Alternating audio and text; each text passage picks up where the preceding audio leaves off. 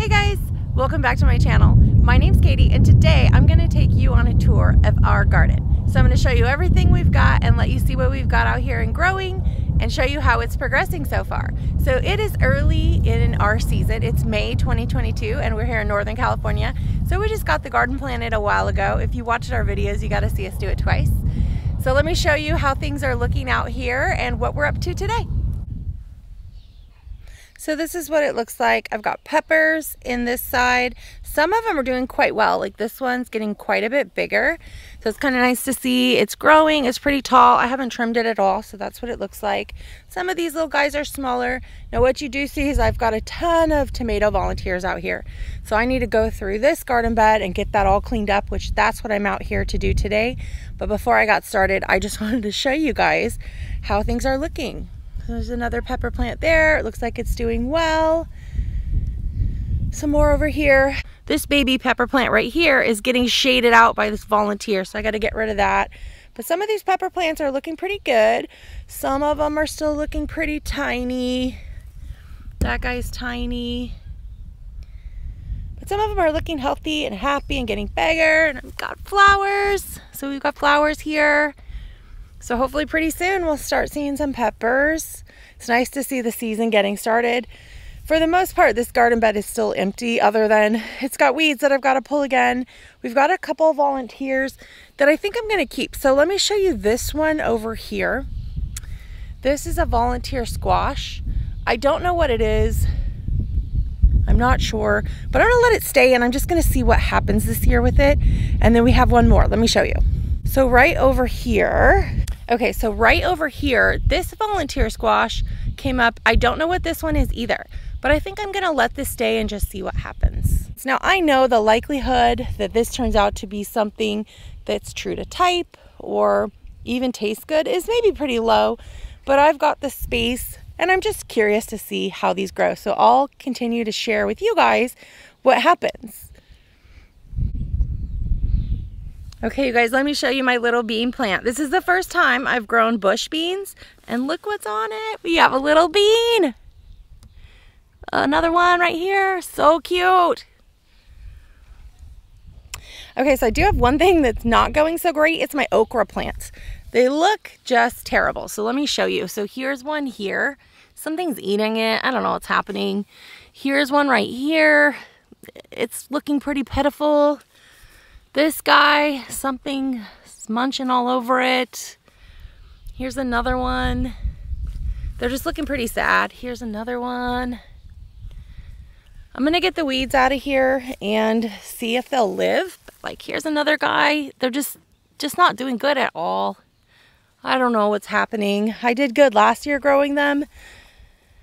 So we'll see. My job today is to get these weeds all pulled out and get all these volunteer tomatoes pulled out, things we don't want, clean these beds up again, and just see if these will look any better. Okay, so now let me just orient you. I showed you guys that side. Now I'm going to show you guys this side of the raised beds. So right here we have a ground cherry. This is my first year growing ground cherries. This one's actually looking really good. I've got some basil, rainbow cherry tomatoes back here along the back. Have them grow up that trellis. So these four are kind of small. They're the rainbow cherry tomatoes. I have some San Marzano tomatoes planted here. And then I have some beefsteak tomatoes back there. Again, those are going to grow up that trellis. I'm just going to train them to do that. And some additional beefsteaks there in the front. So that's what we have going on in this garden bed. And kind of same story. I'm showing you this before I get the weeds pulled. So that's what I'm going to be out here doing this morning. All right, you guys, it's windy out here again. What's new? This is like every weekend in Northern California. I don't know what's with the wind. Okay, so I showed you these raised garden beds and what we've got going on there. Let me take you on to these next ones over here. I'm going to show you what I have going on behind me. We've got some cucumbers planted and I'm so excited. I've got my Malabar spinach coming up, so let me show you those little sprouts.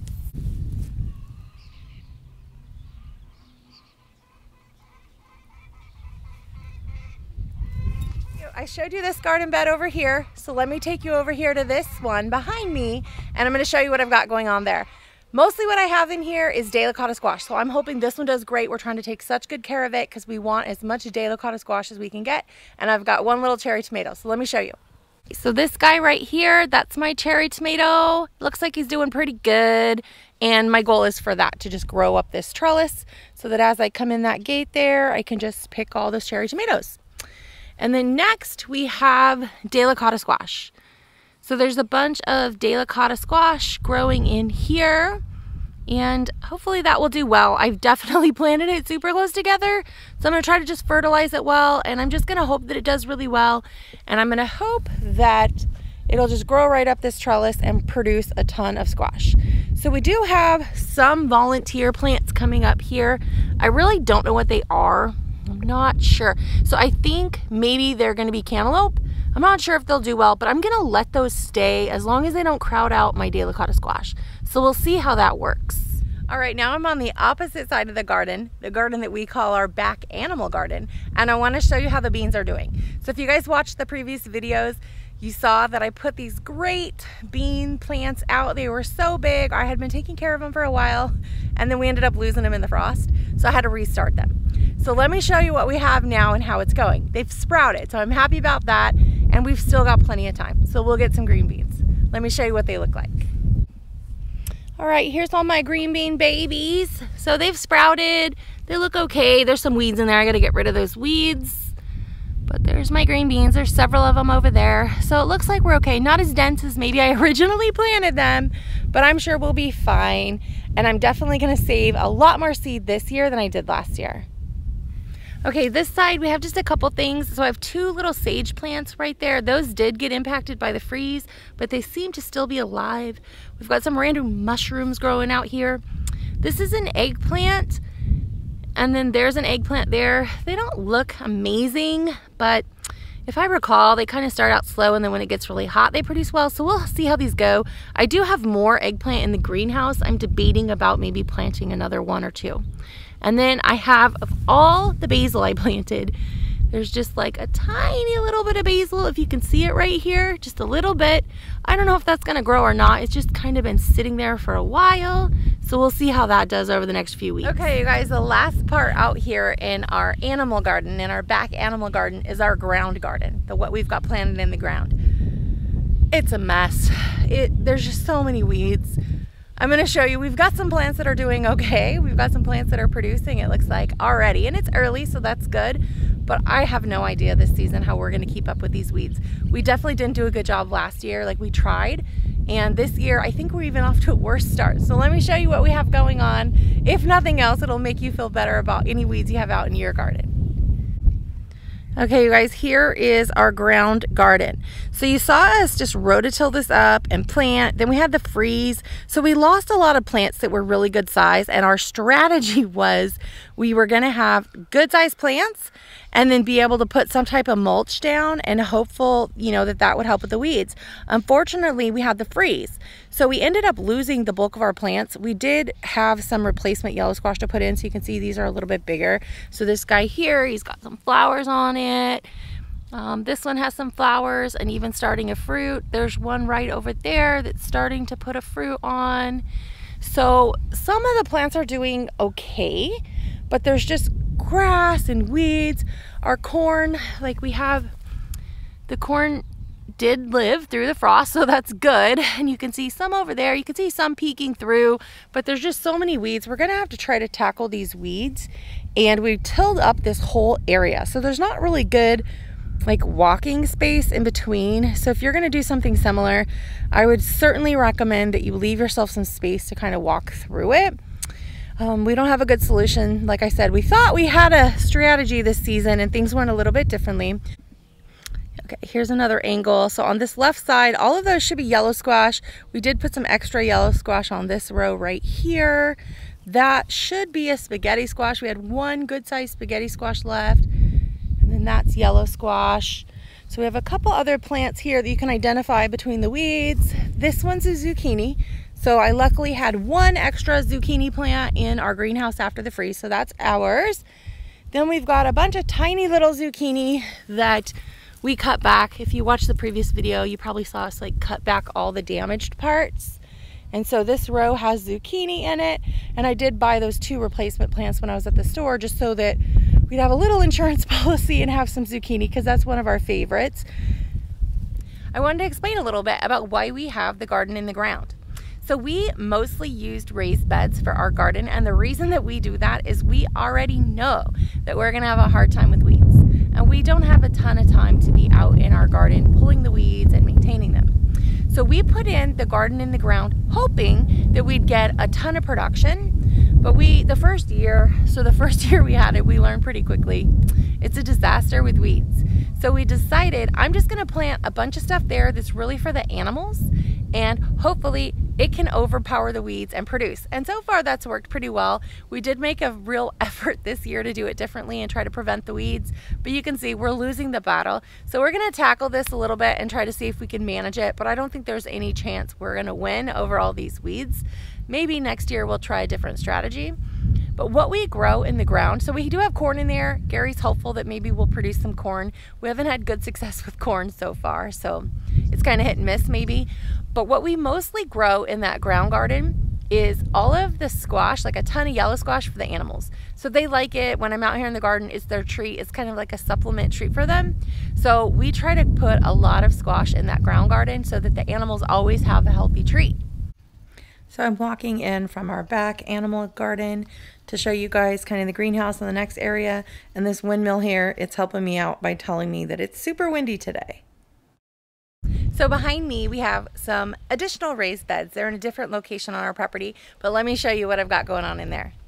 So this is one of our raised beds. I've got some tomatoes growing here. That is a tomato. That's beets.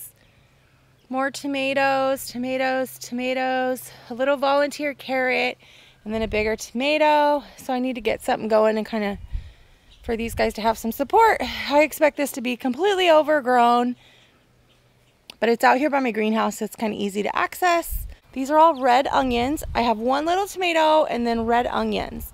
So hopefully we'll have a pretty good harvest here. I don't have anything in that pot. And then over here in this bin, so I planted a lot of garlic, and I don't know, my garlic doesn't seem to be doing so well. You can see it's here. But so I went out and put in a bigger tomato plant here. There's a little baby squash plant I put in there. That's a butterbush squash. So put that there. We'll see if he does okay right there. And then a bunch of onions. So these are a variety of different kinds of onions that I put in all over here. They seem to be doing great. For whatever reason, my garlic isn't loving this location. I'm going to show you a couple of beds we have for strawberries, the greenhouse, and then like a little experiment I have set up going over there. So I'll show you what I've got going on. So this is one of our strawberry beds right here, and I will take you over and show you where our greenhouse is and where we have a couple more beds. So we've got one bed on each side of our greenhouse that has strawberries in it. That one, and then this one over here. So here's our greenhouse, and on each side, so on this side we have strawberries, and on that side we also have strawberries. We just put all these strawberries in this year, so I don't expect we're gonna get a huge harvest this year, but we're hopeful for next year. So let me take you over here to what I'm calling kind of my experiment section of the garden. Hey guys, so behind me I've got the greenhouse and I've got a little experiment area set up. I wanted to challenge myself to see if I could grow in containers. So when we started gardening, I had to grow in containers. I didn't have any property. We didn't have a big garden. I had a backyard. And I decided to start growing in containers. We didn't grow a lot. We grew like tomatoes, things like that. So I'm trying a bunch of different things here in these containers to see how they work. And I'll show you guys. So let me show you what I have going on. So these two are bell peppers. This one's a little bit smaller, and then this one's quite a bit bigger. It's doing pretty well. This one is a super hot pepper that I bought, and the guy that I bought it from, he had a ton of beautiful plants. He said he grows all of his plants in this pot, doesn't change them out. So I'm gonna just give this a try. I've never tried it, so we'll see how it goes. Tomatoes, so I've got some beefsteak tomatoes, and I've got those so that I could just try to train them up this post. That's what I'm gonna try to do. There's another beefsteak tomato. It's kind of flopped over there. I just planted. I need to tie it up so that it will grow up that post. This is my Anaheim pepper. This Anaheim pepper I brought in late last season after frost, so I lost pretty much most of my plants. This did get some frost damage, and I stuck it right in this pot. There was just peat moss in it. So nothing special about the dirt, really not even great soil, just peat moss, and I kept it watered all winter, and I did stick it in the greenhouse, and it just sat there looking pretty much dead. It started sprouting as soon as the weather got nice. So I was going to put it out in my garden. And then I decided, because I was already starting to see like it looked like it was doing really well. Now I did not trim this back. I didn't do anything to it. So it is this big, and you can see all the growth that's happening. We're early in May right now here in Northern California, and it's already starting to get little flowers on it. So I am so hopeful that we'll have a good pepper harvest off of this plant. And if we do, so you guys can see the flowers. But if we do, then I'm really going to try to save my pepper plants, because these are the hardest for me to grow. You have to start them so early. So I'm really hopeful that this works out great. And then that brings me over here to these guys. So we've got one more pepper plant right there, and then one tiny little baby right there. So this is just kind of my experiment section, just off my greenhouse. I'm hoping that I'll be able to keep these watered, keep them healthy, and we'll see how they do, because I'm definitely excited to see if I can grow in pots. If I can, then that's really gonna be a good indication that if you guys are trying to grow somewhere in pots, you'll be able to do it too. Now I will tell you just a little bit about what these are. So these pots right here, we bought evergreen trees and I just saved the pots. So I'm reusing them. They are a little bit bigger than like a 5-gallon bucket. I'm sharing with you guys some flowers along the path that I take from our greenhouse to our backyard garden. And of course, our cute puppy dog, Sammy. So just as we head out into this backyard garden, I can show you what's going on up there. I thought I would show you that we did go ahead and trim our rose bushes so we can get into our garden. We had almost like no clearance left. So let me just show you what that looks like, you guys.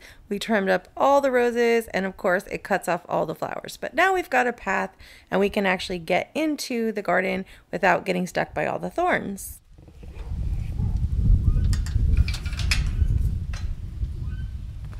Okay, so here we are. I'm just going to jump right in and show you what we've got and what's been making some progress growing out here. We start with this garden bin. I'll show you what we've got going on there. The Delicata Squash is doing really well, so I'm super excited about that. Hopefully it does really well everywhere we have it planted. We're trying to grow just an abundance of that this year. And I've got peppers in this bin, so let me show you how they're doing up close.